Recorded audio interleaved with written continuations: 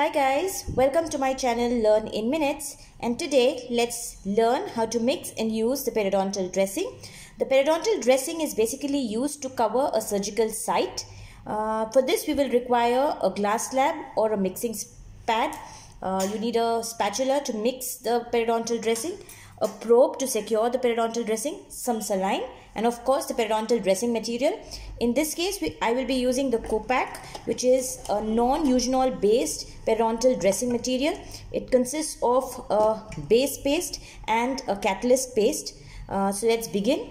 We take the base paste and dispense a certain amount depending on the surgical site. This amount will be usually sufficient for 1 quadrant. And we take the catalyst paste, and the point to be noted here is to dispense equal lengths of the catalyst paste.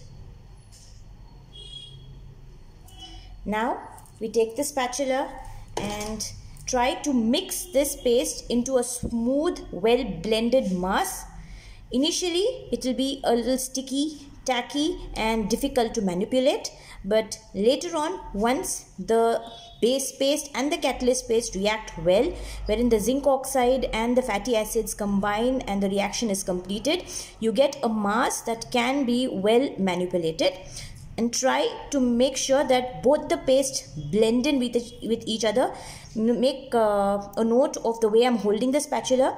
You need to hold it parallel to the glass slab and get the mass into a smooth, well blended one.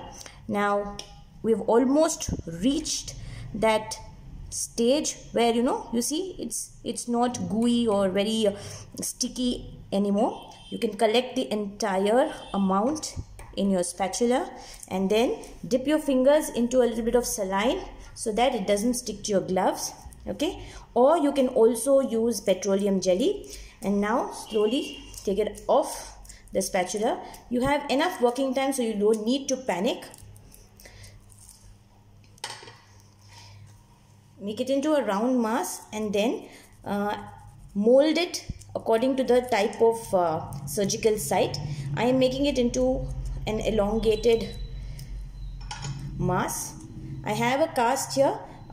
Supposedly we have reflected the flap on this quadrant. So considering I've reflected the flap on the teeth from canine to molar, I'm going to slowly adapt this. In the patient, you have the cheek muscles which you can use to mold this material onto the teeth and also in the vestibular area. Other than that, you can slightly, here in the cast, I'm using my fingers. You too can use your fingers or the patient's cheek to mold here. Now the only point you need to consider is you do not extend this too much deep down into the vestibule because it can dislodge the material, and also make sure that it does not extend up to the occlusal surface because it will interfere in the patient's chewing.